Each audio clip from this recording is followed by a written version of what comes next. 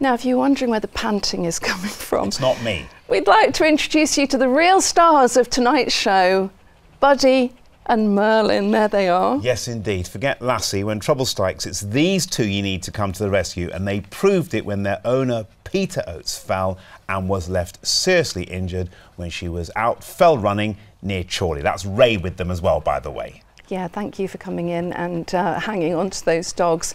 Luckily, Peter's two faithful running companions were with her, and Peter is here with Buddy and Merlyn and Ray.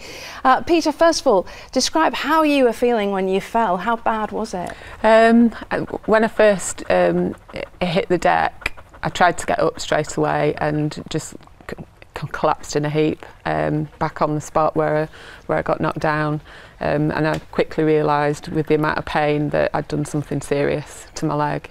So one of the dogs stayed with you. Which one was that? Buddy, the little one. Buddy stayed with you to look after you? Yeah. And what about Merlyn? Well, I had to get down off the fell side, so I couldn't walk, I couldn't run, so I had to shuffle down on my bottom. I was losing the light as well. It was about 6:15. And it was really cold as well. It was the end of Storm Gareth, yeah. So even though it was a really bright evening like it is tonight, it was really, really windy, and it had put a lot of rain down on the fells as well and on the moors, so it was really wet and Merlyn was obviously very worried about you. Yeah, he was. He disappeared, actually. I'd shuffled down on my bottom for about, well, according to Garmin, it was 0.8 of a mile. It took me an hour and a half, but and then just towards the end of the fell side, Merlyn disappeared, and I was getting quite anxious about him because he comes back to call really well. He's really well trained, and he just didn't come back. And Buddy stayed with me and just started to bark continuously, so much so I asked him to stop barking because it was right in my ear. But then eventually...